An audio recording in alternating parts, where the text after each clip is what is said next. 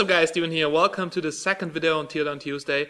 And yeah, I was a little bit drunk on the weekend and I have to fix my projector.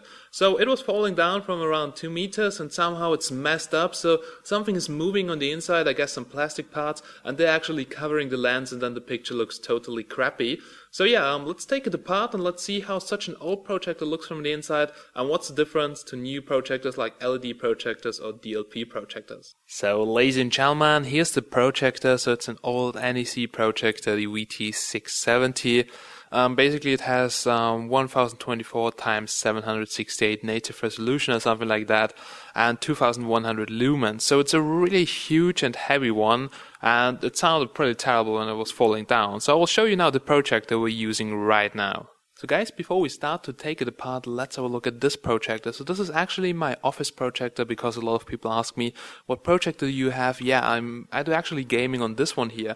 And well, it's incredibly small, right? So it's digital light processing projector. Yeah, this is invented by Texas Instruments, and a lot of projectors have this feature. So it's like you have a DMD chip, it's an optical semiconductor.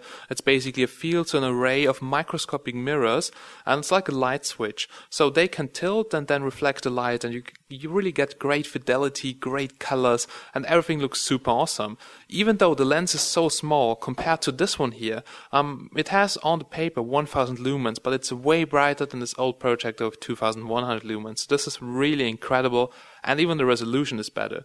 But that's not everything. So here in the future, projectors are also integrated into, for instance, tablets. So this one here is also a projector. It's not really bright, so it's just 50 lumens, but well, it's working fine and the resolution looks pretty good. So for Netflix and chill with your girlfriend or any other girl, so it's super awesome. Okay, so that's regarding projectors. If you're interested in this one, there's also a review on my channel, so make sure to check it out. And now guys, let's go and let's take the big one here apart. So guys, now you'll ask me, why should you actually repair that old projector? Now I have to say it's not a bad one, it's not so super bright, but it has actually an okay resolution for watching movies, and also you can read text pretty good. It's a pretty loud one, but well, kind of okay. And with those converters here from VGA to HDMI, you can even connect your console to it. So it has here an VGA in only because it's a pretty old one, but well, it's pretty decent for home use. And those projectors are pretty expensive, so if you want to have a good one, you really have to pay like $1,000. Okay, now there we go. So let's get rid of that adapter. And yeah, it's not really a dummy adapter, so it has electronics inside because this is an analog to digital converter, and they retail for around 40 euros in my country here, so it's kind of expensive actually for them.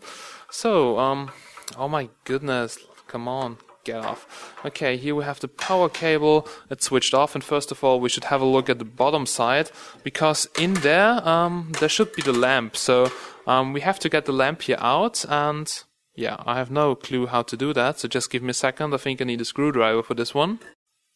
Well, there we go. So okay, so here's the cap, as you can see, and here on the inside we have that huge lamp, and it gets really hot. So the projector was running for some time and I couldn't even touch it. And the other good thing about DLP projectors, they just have an LED light source and they don't get really hot.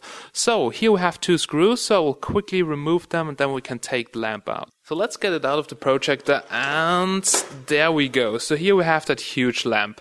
And another good thing is that LED projectors have a pretty good lifetime because the light source doesn't break down so easily, and those lamps they don't have such a high lifespan, and also they're pretty expensive if you need to replace them. So such a lamp is like 100 euros. Now it has still 90% of the runtime, but still 100 euro for a damn lamp is super expensive.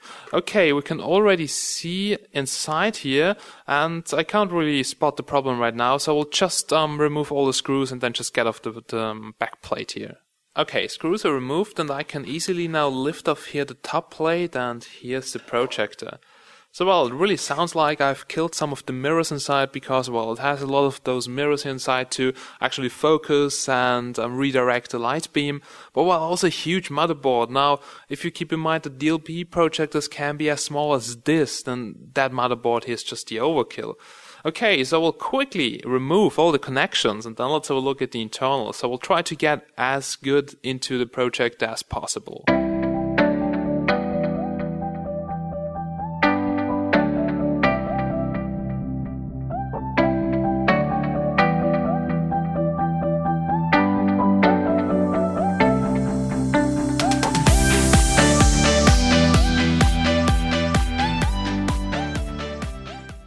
So wow, that's the motherboard.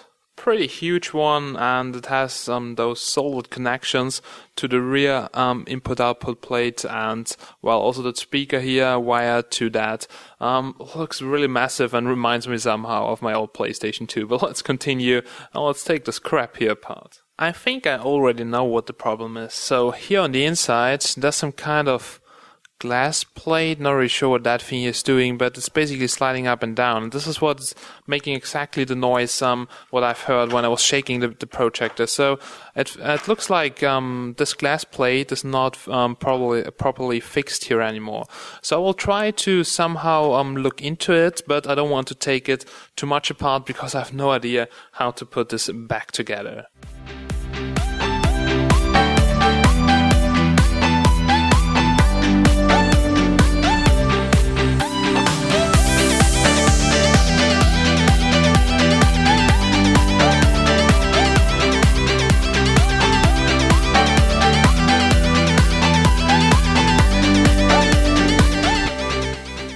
So I've now taken out the main optical unit, and let me give you an idea how such a projector works.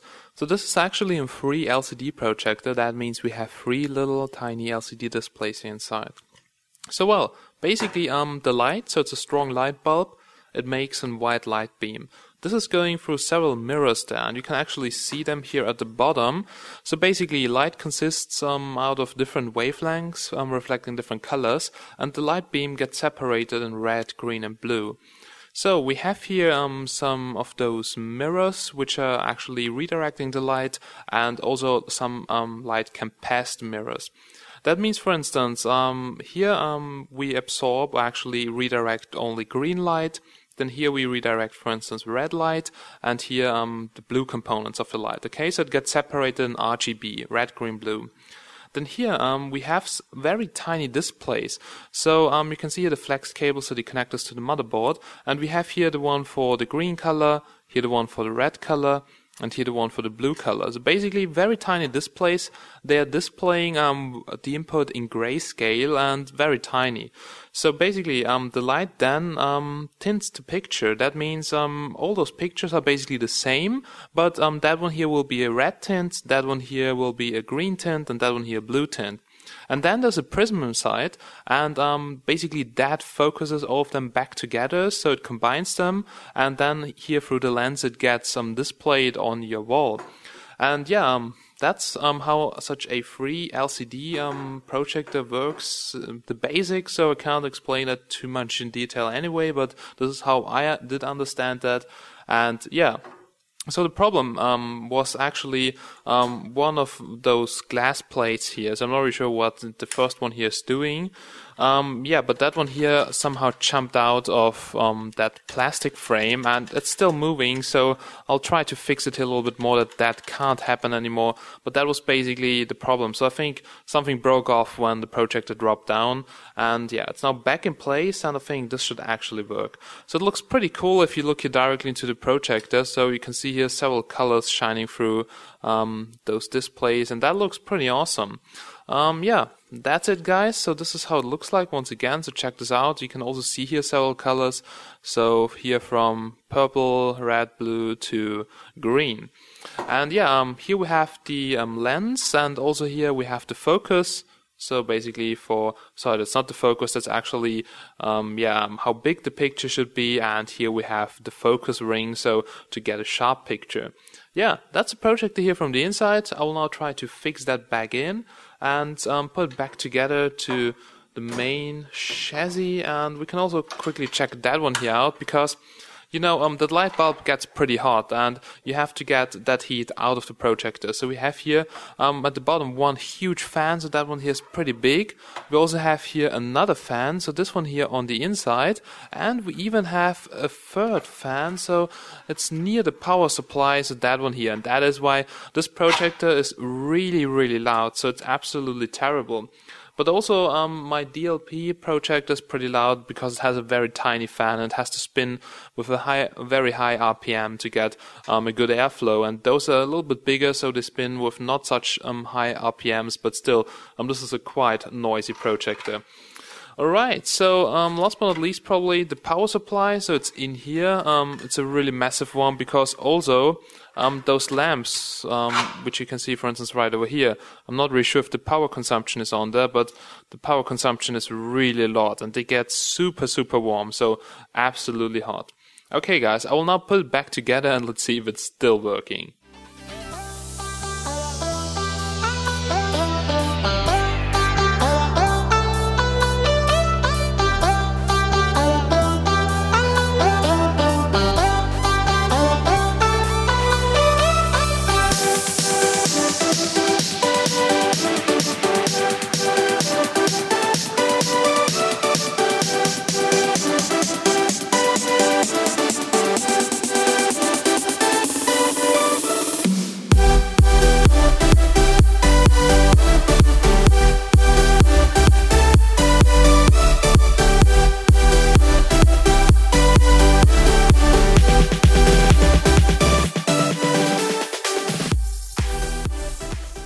Alright guys, so we're now here at the end of this video, and yeah, I finally fixed my projector, so it's working again. Pretty fine actually, but well, as you can see, future technologies, so projectors getting smaller and smaller. DLP, well, for some reason people told me that free LCD, like here in there, actually brighter, but I have to say this DLP projector, maybe it has a wrong lumens writing on there, but it has 1000 lumens and it's even brighter than this one here with 2100. So well, so far I have to say, totally awesome that this shit here is working again. And also, if you want to see some teardown of a DLP projector or some Chinese projector, there is one on my channel, so make sure to check it out.